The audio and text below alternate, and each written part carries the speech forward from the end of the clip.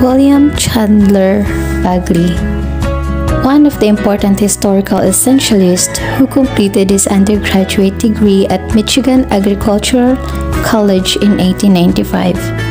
It wasn't until after finishing his undergrad studies that he truly wanted to be a teacher.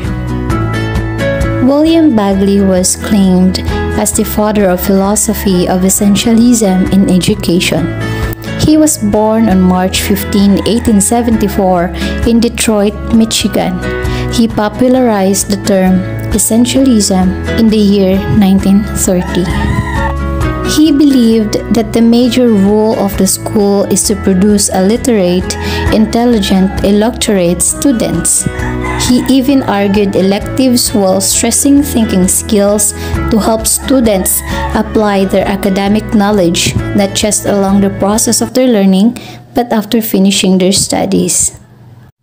He promoted a core of traditional subjects as essential to a good education, the goal of which is the development of good citizens who will be useful to the society.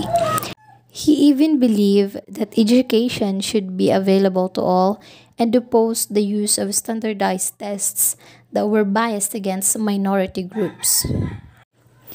Bagley's views of the importance of maintaining the authority of the teacher and principal of the school was to emphasize the importance of obedience by students to the authority, provided a strong contrast to the egalitarian view of progressives. He regarded education as the method of passing on the knowledge of the society to the next generation.